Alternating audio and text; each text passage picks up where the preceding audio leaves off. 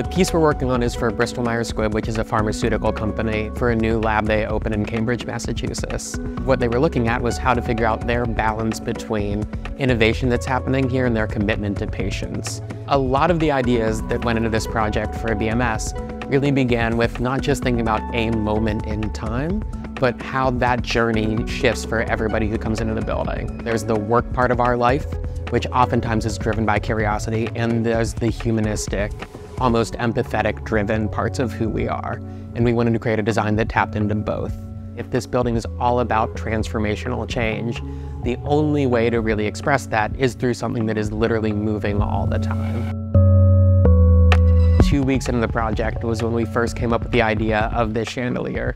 Right after we had that initial conversation with the client and we engaged their interest, we called TAIT immediately. We didn't just want a partner who we knew would make something beautiful. We needed something that would give us replicatable results. That's the standard that BMS has in their scientific process. That's the standard we have for all the designs we make, and TAIT is best in class at delivering something that is reliable over and over. Came to us with this idea of taking a microscope lens and amplifying that to 16-inch diameter and then suspending that from the ceiling, and also let's make it kinetic. We researched Fresnel lenses with grooves machined into them to create really prismatic spectrums around the room. We chose the bezel as well to give us some kind of anchor point to the lines that go up to the winch. They obviously didn't want it to spin, so this was perfect to kind of launch us into developing a product that fits this need.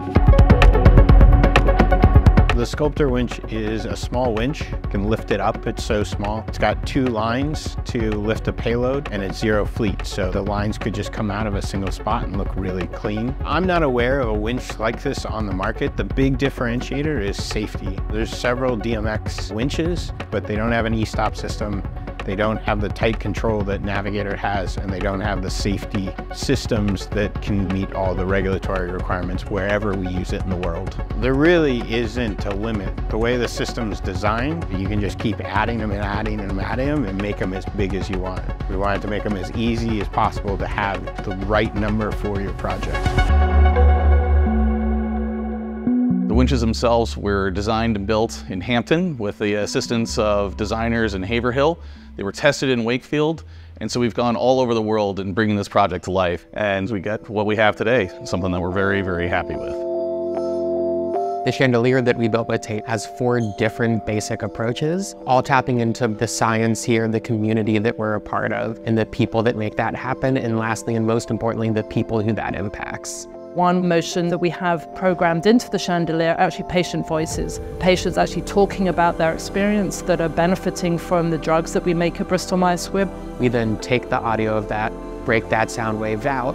It then goes into Navigator, TAIT's system, and the chandelier literally moves in sync to those patient stories. There's also another mode that looks at the long term of science that's been happening in this field, where it looks like a rotating double helix. There's an almost geometric dance that the chandelier does, driven by the automated pipettes movements.